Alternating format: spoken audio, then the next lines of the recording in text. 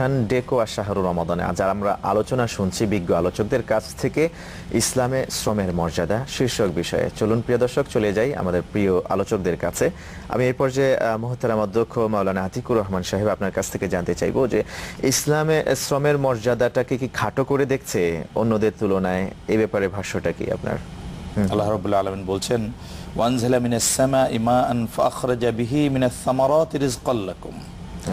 আল্লাহ তাআলা তিনি আসমান থেকে পানি বর্ষণ করেন, এরপরে চাষাবাদের উপযুক্ত করে দেন, ঠনঠনে মাটিগুলোকে সুন্দর সিক্ত করে একেবারে সুন্দর, এরপরে বীজদানা সেখানে গজাবার জন্য আমাদের প্রয়োজনীয় ব্যবস্থা গ্রহণ করতে হয়। এমনি করে মিল, কলকারখানা, ব্যাংক, বীমা, অফিস, আদালত সকল জায়গায় কিন্তু আসলে এর মূল উপাদানগুলো তৈরি করতে গিয়ে যা বা কোনো কিছু যেমনি করে প্রত্যেকটা জিনিস সাজাতে গেলে, খেতে গেলে, করতে গেলে, পড়তে গেলে যা প্রয়োজন, পিছনে কিন্তু শ্রমকে সবচেয়ে বেশি প্রাধান্য, সবচেয়ে বেশি নেয়, শ্রমটাই হলো মূল। আর এটা ইসলামে আল্লাহ রাব্বুল আলামিনের পরে হাবিব তিনি বলেছেন আল কাসবু হাবিবুল্লাহ, মাশাআল্লাহ। যারা নিজেরা শ্রম নিয়ে একটা সুন্দরভাবে নিজেদের কর্মক্ষমতা দিয়ে নিজেদেরকে তৈরি করে, তারা হলো আল্লাহর বন্ধু, রাসূলের বন্ধু বলে আল্লাহর বন্ধু।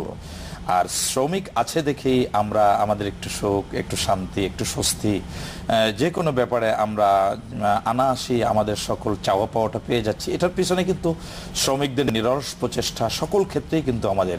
তাছাড়া আন্তর্জাতিক মানে আমদানি রপ্তানি যাই বলেন না কেন, শ্রমিকদের কাছ থেকে যে জিনিসটা আমরা পাচ্ছি তা হলো আমরা যা কখনো ভাবতেও পারি না। ছোট একটা সুচ থেকে শুরু করে আপনি মনে করেন ঘরের রান্না বান্নার জন্য, কাটার জন্য একটা ছোট একটা বটি বা দা দরকার। এই দাটা যে বানিয়েছেন, এই দাটা না হলে আপনি কি কাজ করতে পারছেন না, যখন থাকবে না তখন আপনি এটা বুঝবেন। তো এভাবে প্রত্যেকটা জিনিস কর্মময় করা এবং কর্মমুখরের মাধ্যমে যে কাজগুলোর সূত্র থেকে লক্ষ্যস্থলে পৌঁছে দেওয়ার জন্য, তার ফায়দা বা তার উপকারিতা পাওয়ার জন্য যা কিছু করা হয় তাই হলো শ্রম।